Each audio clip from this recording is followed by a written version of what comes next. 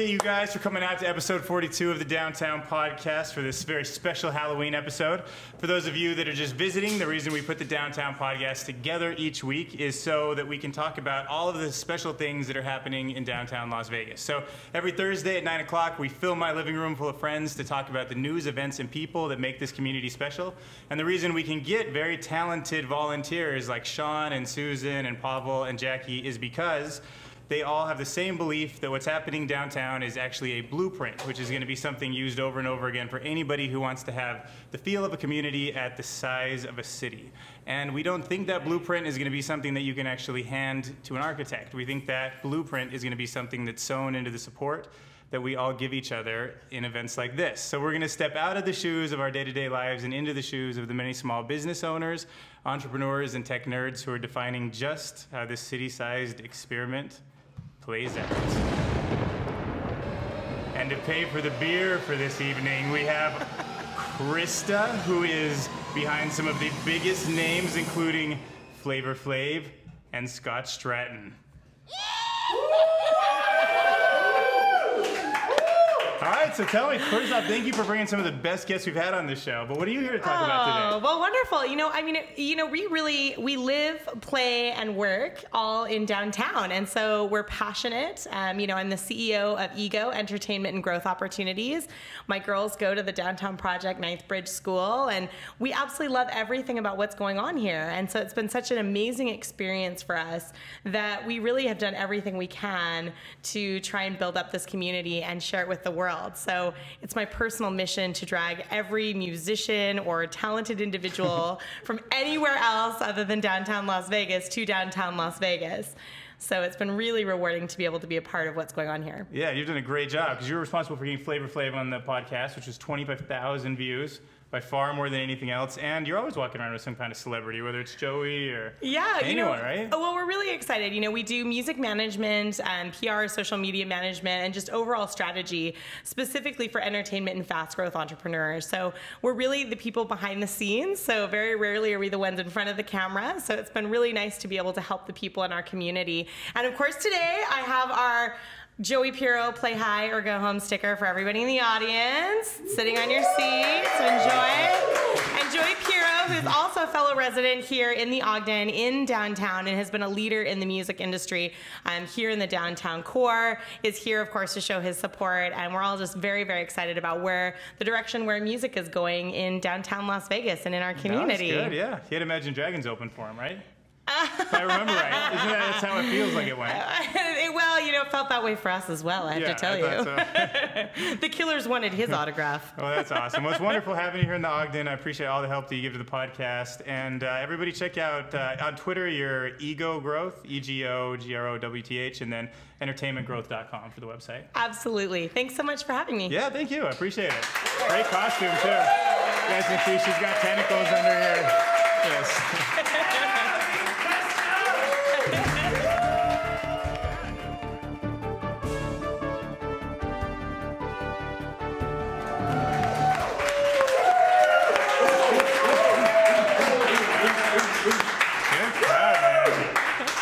Excellent. We have some really cool news events to talk about this week, don't we?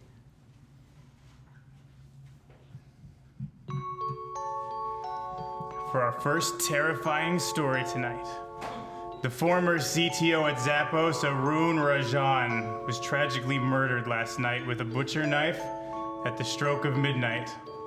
Las Vegas police described this killer as a common downtown community member, and they advised that everybody stay inside and lock the door as this killer is still on the loose. Okay, so can we turn this music off for a bit? Yeah? All right. And for some actual breaking news, we're going to be actually talking about something real that's happening, right? Okay, yeah, I'll go real, that's fine. Thank you for that, Dylan. Okay. Actual breaking news is that the announcement of the BizSpark App Academy is launching very soon. Now, we have the exclusive scoop on this. No one has been told about this. They came straight to us to announce. So get excited because the BizSpark App Academy is an app building program designed to help early stage startups get their apps to market. And it's also helping entrepreneurs as well by providing assistance to them to publish their app to their store. So this is kind of some exclusive content going on. So this program provides 3 months of paid membership at the Innovation Center of all places. And you guys all know how awesome the Innovation Center is. Developmental tools, applicable tokens and credits, business and technical mentoring, as well as much, much more. This sounds like an excellent scoop. Yeah, it's everything you need to be Bill Gates. Exactly. Well, I know. It's right there packaged up for you. Yeah. Exactly. So if you're excited about BizSpark App Academy 2, you can find out more by contacting Steve at SEOW, so that's Steve Sau, at Microsoft.com to apply for more info. So Microsoft.com, guys, really, really exciting. And you can also follow them on BizSpark App Acad on Twitter. Okay. Which sounds really, really awesome. The next thing we want to we want to announce really, really quickly is that the SWAT-bot campaign that we had on the show last week. It's funded, right? It was funded. So it finished 3 days after we interviewed them, and they exceeded their campaign goal. And so they were at about $26,000 when we spoke to them, and 3 days later they exceeded their goal of $35,000, and they ended up with $40K. Wow. So congratulations.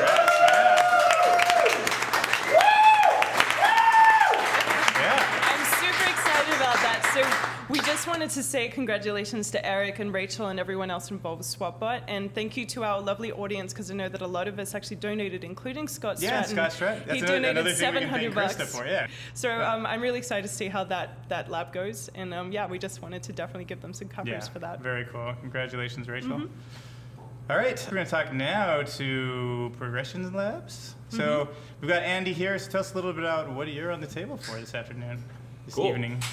So, do you want your music? I'm still muted over here. No, you're good. I'm not muted. That's You are loud Let me know and if you clear. need any crazy music. So 3 months ago, we started this crazy experiment where we took 3 teams and really threw them into the middle of the downtown Vegas tech scene, and gave them a little bit of funding and a lot of support around them, and some space and work in progress, and just sort of thought we'd see what happened. It was a big experiment. And 3 months later, we had 3 awesome teams who were able to progress through the program, learned a lot, and are all still out there kind of fighting along in their entrepreneurial journey. And I'm here to announce that we're doing it again. Yeah, right? All right. Yeah, three won't be a problem. We've got an alumni now in the audience here, Angry Dan Ebel. Yeah. That's very true.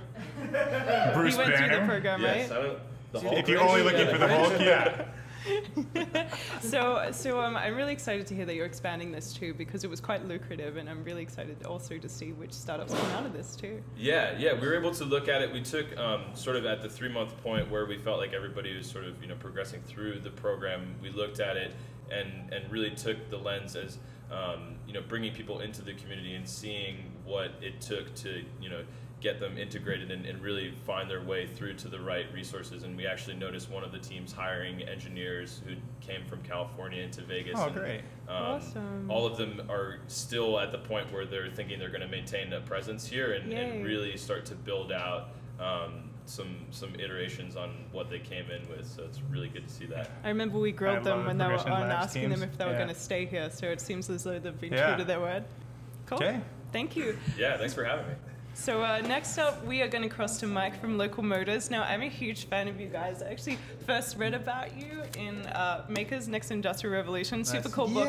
You guys are an excellent case study as well. So I'll autograph it later. Yeah, we had the books. Yeah, please do. We've had the books in here for months. I would love that. I would love to come down and spend a week building a car with you guys. You can totally do that. We're going to be right downstairs pretty much. So. Awesome, yes. So you guys are basically a bunch of 30,000 designers, tech enthusiasts, and engineers all coming together on the internet to design a car from scratch, right? Right. So tell us more about this awesome project. So aside from, well, in addition to, I should say, the engineers and the designers, we also have fabricators. So what we do is we empower a global community of makers to innovate in the vehicular space. So we don't just do cars, we don't just do bicycles, motorcycles, any type of vehicle that moves people, moves gear.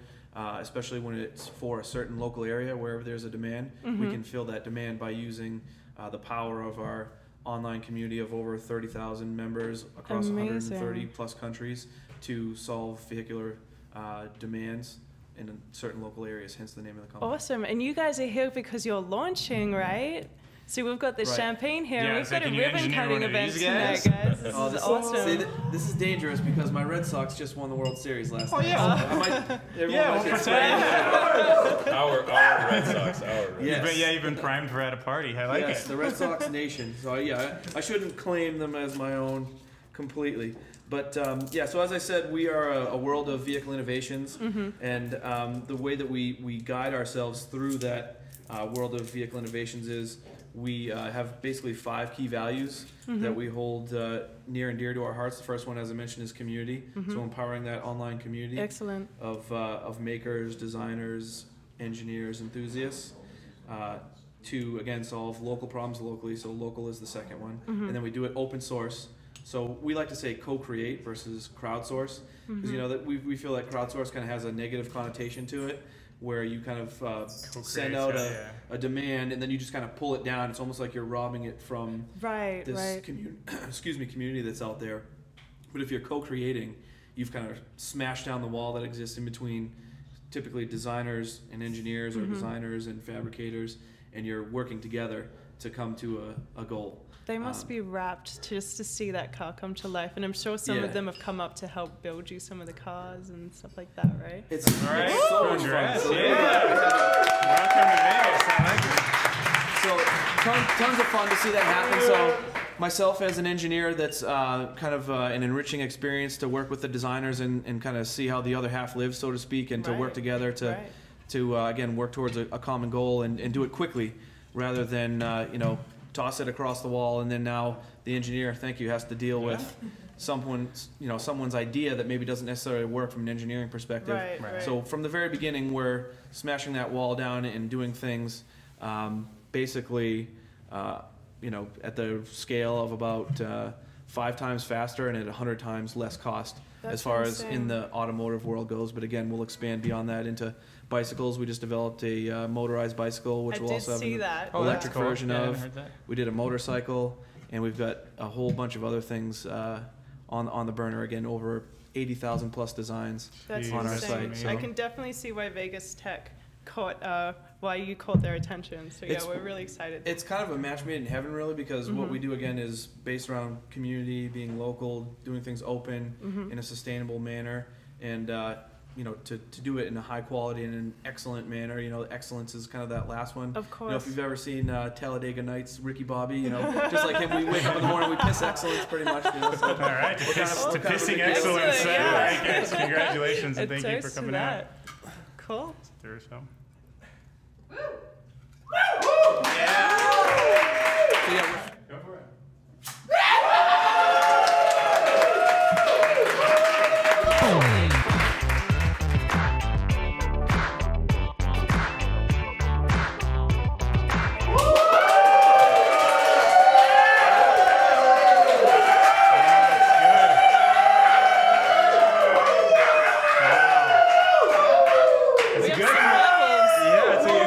It's a great Halloween. This is our 1-year anniversary. It is. I wonder, maybe Dan might have been here at episode 0. Were you here? You were one of the first people that ever happened. Episode 0. Yeah, we didn't have an audience back then. We didn't know it'd blow up like this.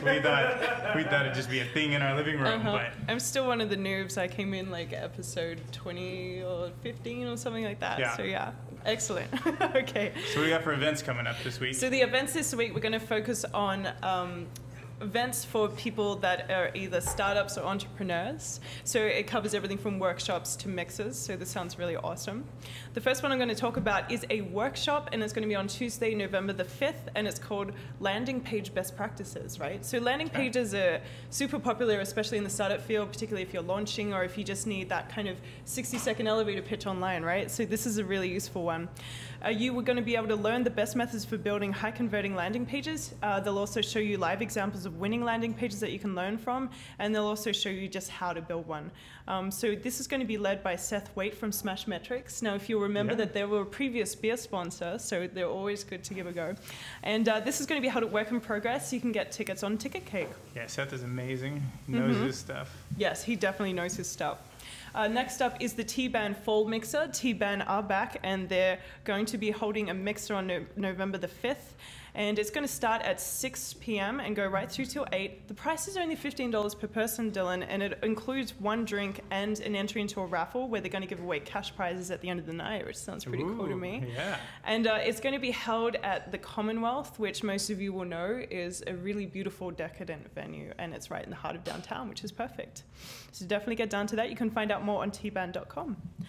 Next up, we have our Young Female Entrepreneurs Vegas Tech online meetup.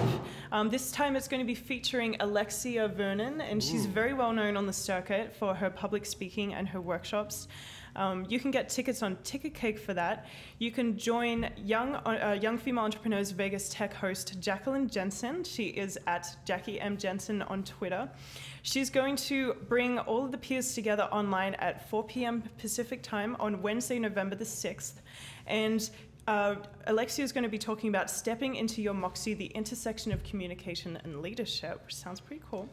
So you can tune in live and watch this online, which is really cool. And if you have any questions for Alexia, get in ahead of time and tweet them at Jackie M. Jensen on Twitter, and she'll be able to answer your questions. It sounds very, very cool. Very cool.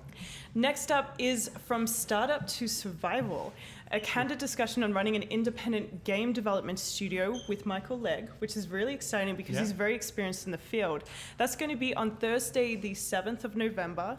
And this is definitely something I'm interested in. I really liked that movie Indie Game, which is really, really cool, and it just shows like the path of creating an indie game.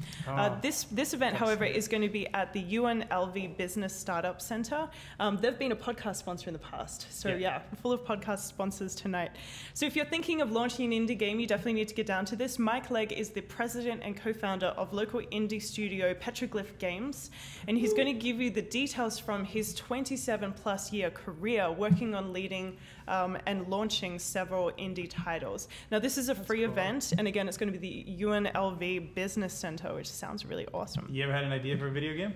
Kind of. Like, I designed a few video games in college, actually, and one of my college ideas that I actually ended up doing was you take Pong, and one paddle is the wolf and the other is a rooster, and there's hens behind the rooster, and the wolf tries to throw rocks at the hens and you have to block the rocks, otherwise he takes a hen and eats it. So keep it under $19.99. I'm in. I guess it wasn't really successful, but it was actually really fun. How about you? No, I haven't ever had an idea for a video game. You're just too busy making an awesome ticket. Of course I had ideas for video games. But I think it's okay. We'll skip them. They're not good. They're not as good as that hen rooster game. So. I don't want to get embarrassed. That was really not good. And to close out our show, because our event section, because we are talking about startups, we have Lance here, and he is an avid supporter of the Downtown Podcast. We always see him in the audience, right? Yes. And you're also a very active SynShop Hackerspace member. I see you in there all the time inventing awesome stuff, including the video shirt that you're wearing right now. But tonight, you're actually going to be talking about your special internet help startup, right? Which you created at the Celebrate Tech Cocktail event recently. So why don't you tell us about that? Basically, it's the internet's first emergency help system. So when you need help, basically, whatever phone you're using or computer, you just literally press help. Since more and more younger people are not using the actual phone, except for the data, now they have the ability to be automatically located, whether by parents or whatnot, or in case of an emergency like in Colorado, where the idea actually came up. People needed help and you couldn't get a hold of the local police or transferred to the fire department and whatnot. However, data was still available. So the idea is you send out a request and basically crowdsource help for people around you to help. This is fantastic. Like, this brings the community together, and if you see someone that needs help that just can't get the help that they need, this is great. Like, I think Dylan described it as almost like a 911 for Twitter, right? Pretty much, yeah. That was my summary of it, but yeah. Well, that's exactly it. You can actually choose to post to Twitter or Facebook and let your family know. Maybe you're in a hurricane or something. Hey, I am alive. Since that's another big thing. People don't know if their family is alive or well or whatever when an emergency like that occurs. Yeah, you see that a lot happening, right? You know, and the main thing is, I just want everybody to know that, like, Lance is out there doing stuff like this all the time. Like, I saw him at Celebrate the entire week, just heads down trying to build this, but, you know, he's constantly working on these kind of products that don't have these huge monetary ends, but they have these great moral ends, and it's like over and over and over again. He's been a big supporter of the podcast, but big supporter of people that just need help. So that makes me a big supporter of him. Yeah, so you've done everything. Let's give a big round of applause for Lance. This is everything he's doing. So, good guy.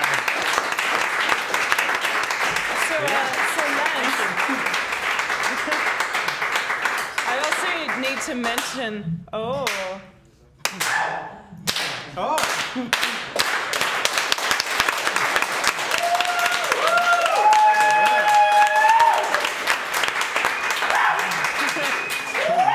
Also, I almost forgot to mention, he actually baked goods for us tonight. So if you're in the audience, step up to the kitchen and pick yourself up a Halloween treat, which is awesome. Ooh. So thank you again. Yeah. This is brilliant. So many layers. So, so how can people find out more about this startup that you're organizing? Basically, visit ROHS. It's really Ross without the A, and that's reach out and help someone. So the idea is you sign up, link your account. Right now, as long as you have at least 3 Facebook friends, you're good to go.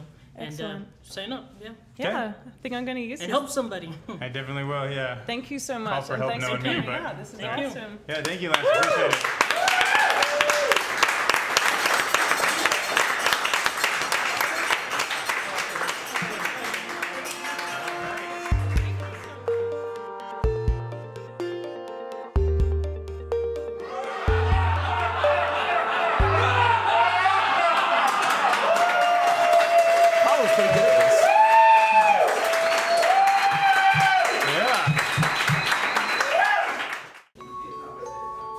So in this particularly eerie episode of the Downtown Podcast, we are going to attempt to revive the spirit of our unexpectedly dead guest because he was tragically murdered last night with a giant knife that left blood everywhere.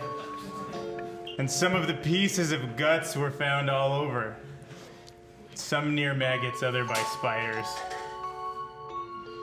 But it was particularly tragic because he led all the technology aspects at Zappos since 2009, including the creation and execution of a roadmap that included evolving a shoe-centric platform to a category-agnostic platform, an advanced enterprise data warehouse that provided unexpected, unprecedented insights into the shoe business, and migration to a new warehouse management system.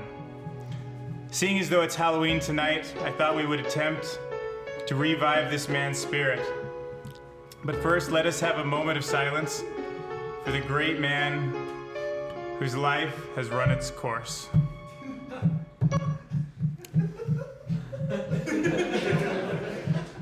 Moment of silence, please. I'm here. Devil, I have made my deal with you. Now bring me the spirit of Arun. Oh my God, it worked. Arun is here. Arun, I made a deal with the devil to bring you here. Can you hear me? I've been here all along, my friend. He can hear. He can hear. It worked, guys. Yes. All right. Well, I've got a great startup crowd, and I wanted to bring you back from the dead to talk about the importance of data-driven decisions. Sounds awesome, Dylan. What do you want to know about it? Lots and lots and lots. Okay, so when you were alive, what was your official title at Zappos? CTO. Hey, me too. You know the handshake? Yeah. Oh yeah, he's legit, guys. He's legit. We know him now. Okay, so for startups, what are some of the ways they can experiment to not over-engineer, but still kind of discover what their market is? That's right. So the whole idea is, I mean, the way we do it is, we try not to invest too much in anything unless we know it's going to pay off. And the way you do that is by running experiments.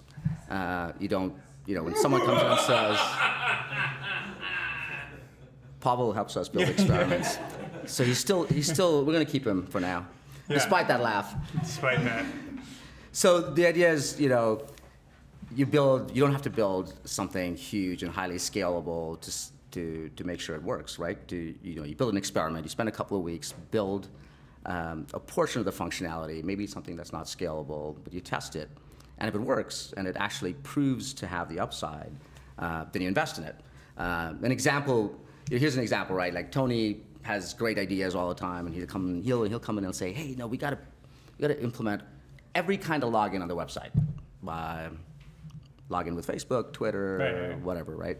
And so, one of the things we talked about is like, do we really need to enable all of these logins, or do we just need to enable one that's ubiquitous, right? So we put in dummy buttons, like we just put in a login with Facebook, login with Amazon, login with Twitter button, just to see which ones would be most interesting for our user. And they were dummy; they didn't do anything, and we just kind of tracked the clicks for a while, for a couple of days, and customers obviously clicked on it, nothing happened. But we found, it's okay. But we were collecting data, right? And we found that a disproportionate number of customers clicked on login with Amazon, because in a commerce context, people prefer to log in with Amazon. And so that's the only one we implemented, because so we have login with Zappos and we have login with your Amazon credentials. Okay, so it's kind of like A/B testing, but you're more like, are you taking a group, or is this going on the main website where everybody? It's usually an A/B test, right? So it's like you show just a Zappos, in that case, just a Zappos login, and one that showed Zappos plus Amazon, another that showed a Zappos plus Facebook. So it's an ABCD test in some ways. Gotcha. Okay, so like inside Zappos, what are the other things that you're doing to like enable people to be entrepreneurs inside? Because I'm guessing, like, were they doing this on 20% time, or were you saying like go ahead and like, do they approve these kind of things with you first, and then you decide if it's worth it? Like, tell me about the insight culture. Yeah. So if you think about it, right, when we were small, like when we 3-4 years ago, we had more capacity to work on innovation. But as we grow, things like security, things like availability, things like redundancy, disaster recovery, all these things become much more important. Compliance, SOX, PCI. Things start to add up, right? When you're smaller, you can do a lot more innovation. So what we did was we did a couple of things. We built a public API. We created a San Francisco labs team that could build and innovate on our APIs. We built a mobile team that could build and innovate on our APIs, where they weren't kind of like constrained by some of the. And how big are these teams? Like these labs? So like the labs team's 10 people, the mobile team's about 10 people. And you just let them go after like moonshots, or are they just like kind of weirdo things? They all do sort of the same thing. They experiment before they invest heavily, right? So they might have 5 experiments going. They'll run A/B tests, and they'll see how they perform. If they have legs, and they'll continue to invest. Okay. Right? So in this case, but the core team, which is about 80 engineers or so, are working on all this heavy, on search and checkout, and our product details page and our gateway pages, and they spend a lot of time doing those things. But then they also work on a lot of scalability and redundancy and security of those components, right? Okay. And so what we're working on is trying to figure out how, but those things don't differentiate our business. So what we're trying to figure out is how do we make sure that we're not working on anything that's commodity? So we're right now going through what we call it's a mega project. It's called Super Cloud, where we say, we compare ourselves to a startup, right? If you start a company, you go, most of your developers are working on innovation, right? They'll host your site on AWS. All the infrastructure is taken care of, right? And you start building features and functionality, right? In our case, the competitors that we go up against are like those startups. And they're working on differentiators. They're working on social features. They're working on mobile features. They're working on They're splitting the market up. Right? Yeah. They're working on things that actually differentiate themselves in retail. They're not working on a better search engine or a better checkout. Those things. But does that freak you out, or? Well, it freaks us out because that's what we're spending most of our capacity on. So we've got this, like I said, the Super Cloud project is about taking all of those things and giving it to our parent, Amazon, who's amazing at kind of scaling up the core e-commerce platform.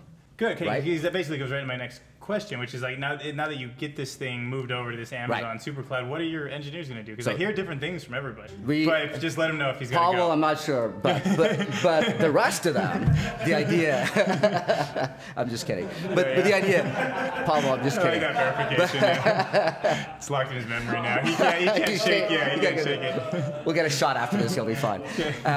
But the whole idea is to reclaim everyone's time to work on differentiators, right? We've got to compete against these folks that are killing us. So it gets to be more fun now. Exactly. Oh yeah, no more of the lame stuff. That's right. So now we triple our mobile team, right? Oh, good. We'll create a machine learning team. We'll create triple a social team. Right. That's the idea. Like Watson? Yeah. Ooh. Smarter than that. Just wait, man. For e-commerce. Yeah.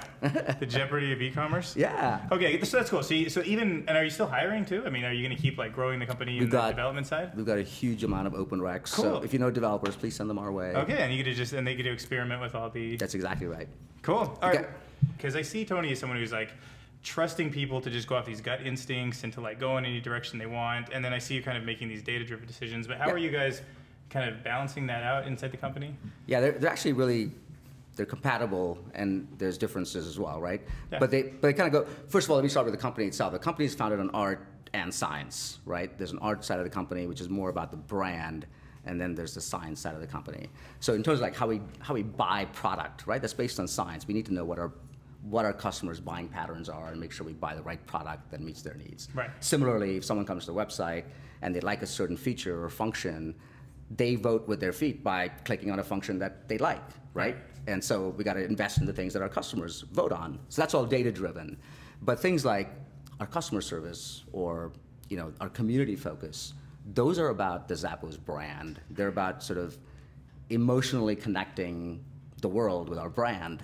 And for that kind of thing, you can't there's no numbers, there's no financial justification. Right. If our customer service team needs a feature to service our customers better, that's an emotional brand-related thing, and we won't sit there and like A/B test it if the customer service teams feel like they really need a feature to service our customers better. Generally, we won't do a lot of math and financial calculations behind it. The fact that we're engaged in this community and helping build this community, that's not something. There's no finance or math behind it. It's a brand play, and that's what Tony's vision's about. So that's the art side of the business, and then there's sort of the science side of the business, and they both work in conjunction. And even in terms of like giving our employees and our engineers freedom, there's still, even though we have numbers, we tend to try and give goals, right? So if there's a search team, and we tell the search team, look, your goal is to try and get more people to the product page. You need to get 10% more people to the product page this year. How you achieve that is up to you, Gotcha. right? Yeah. So there's still freedom in how you accomplish things, but there are goals for the company. Okay, I like that. Okay, so I guess like for the last question, I was just sort of curious about what have you learned from like answering the phones that still is like changing your perception of the company?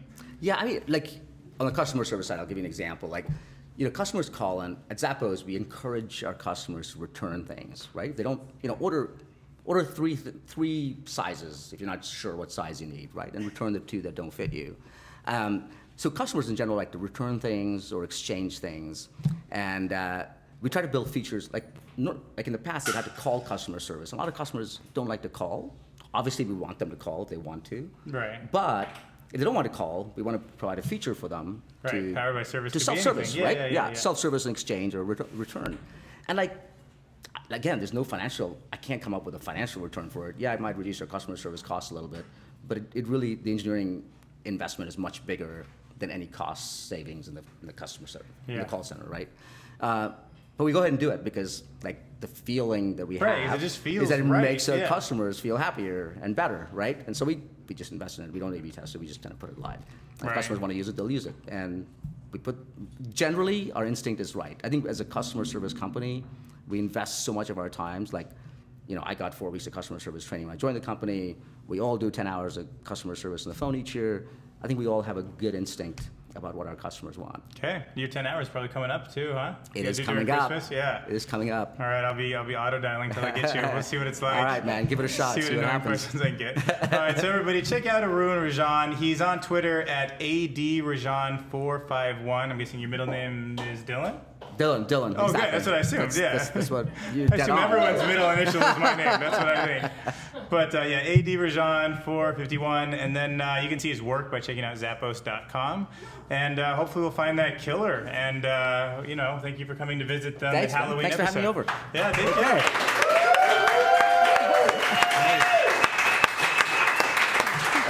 I'm here with Dan. He is Angry Dan on Twitter. And Dan, I'm really sorry because you are the Hulk tonight, but I did think you were old Greg from the Mighty Boosh. It happens. It's not easy being green, huh? No, it is not. Okay, Dan, if you were to be able to meet any celebrity or superhero or cartoon character, who would that be? Celebrity, I would have to meet Steve Carell. He's kind of my idol. I love him. He's a funny man, comedy, and I just try to be funny and have a good time and everything. So Steve Carell is the guy I'd like to meet. So he's very funny. What's your favorite show or movie that he's in? I quite like The Office, and 40-Year-Old Virgin is pretty cool. The Office is awesome. I'm kind of biased. There's Dan in real life, and so I'm kind of biased to that. So because it's my name, so. Well, thanks, Dan, and thanks for drinking the rest of our champagne from the local Motors line. We'll see you next week.